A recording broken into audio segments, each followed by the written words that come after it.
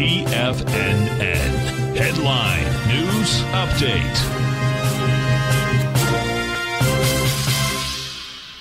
Welcome, folks. We have the Dow Industrials trading up 144. NASDAQ is up 185. S&P is up 35. Gold contract down $3.90, trading at up $3.90, traded at $18.02 an ounce. We have silver down 5 cents, $24.13 an ounce. Light sweet crude flat, $82.65 a barrel. Notes and bonds. The 10-year note down 13 ticks, trading 130.24. The 30-year also off 13 at 160.18. And King Dollar down 453 ticks, trading 93.350. Now we have divergence in a huge way here, folks. Okay, we had the wide price spread on the dollar. It broke into the lower range, but yet gold didn't basically take the bait and go topside. My take, especially the way that the dollar has gone down, the euro has gone up, that we're going to get some follow-through on this baby, and also the yen has also got stronger. So I expect what we're going to see coming into Friday, we're probably going to get some action here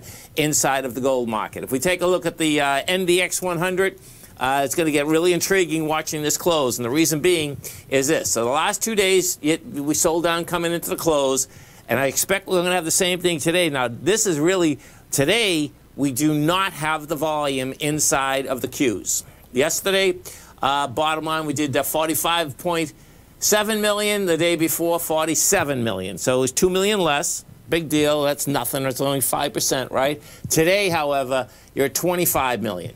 So the real kicker is going to be, does it fail on price? Right now, you're over the price. It hasn't failed on price yet. Bottom line, I expect we're going to see it, because intraday, what we have already had out here, the seller is out here. Whoever the seller is, bottom line, they're out here in spades too, man. I mean, they came into this market, and every time they're coming into this market, they're coming in the futures market, and they're coming in with a big order, man, because they're just smoking it. They smoked it. The first time they smoked it, it was really small at 11:50 this morning, okay? That was their first footprint. Next footprint was much larger. Next footprint had 111,000 contracts in the NDX. When you see this, folks, okay, bottom line, most of these monsters don't stop. That's the real bottom line, because what you've had is this. You go up your test, doesn't hold price. You go up your test, doesn't hold price.